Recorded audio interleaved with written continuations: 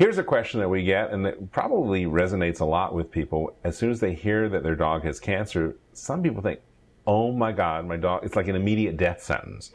What are your thoughts? I throw this out to either you, Dr. Ettinger, or you, Dr. Dressler. What are your thoughts in terms of, is getting a cancer diagnosis an immediate death sentence?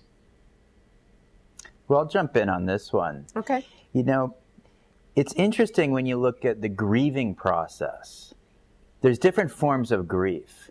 And there's an interesting form of grief that happens before the event even is experienced.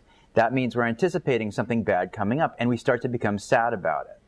And this form of grief can be completely overwhelming and incapacitating. And many, many times when a guardian receives a dog cancer diagnosis from a veterinarian, they will start to experience anticipatory grief before anything bad has really happened or anything that's really significant in terms of the well-being of the dog. So it's important to realize that in many, many cases, we're experiencing grief for something that hasn't even happened yet, and we have abundant time in many cases where we can do so much good, where we can take proactive steps, where we can improve our life quality, where we can get increases in lifespan and increases in life quality of our special family member. And we don't yet have to be experiencing the grief that accompanies with the departure of a pet.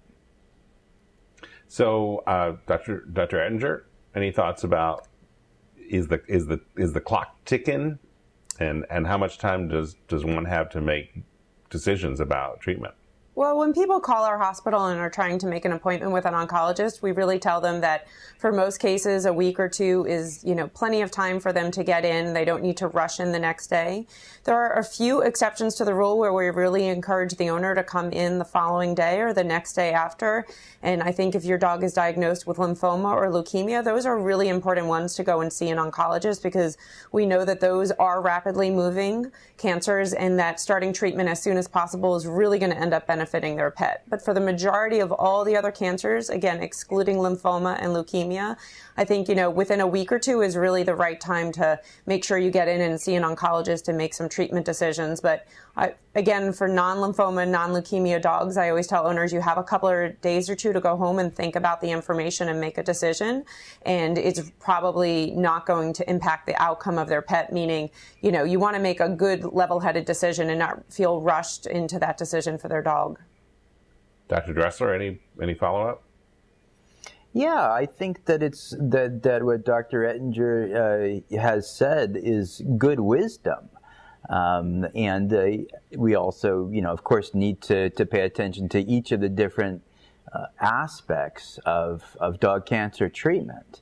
But getting the information as soon as feasible is sound wisdom. Coming up with a treatment plan as soon as feasible is sound wisdom.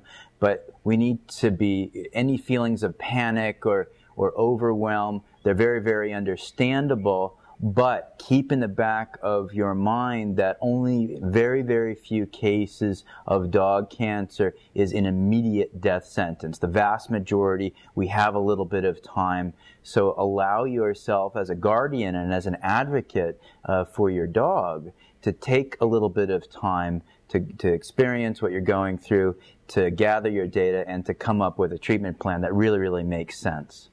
And during that time, and obviously during the analysis, that's a good time to bone up on all the information in your book, both of your books, The Dog Cancer Survival Guide. Thank you so much, Dr. Dressler, Dr. Ettinger in New York, Dr. Dressler in Hawaii. Thanks for being with us. Thank you. Thanks.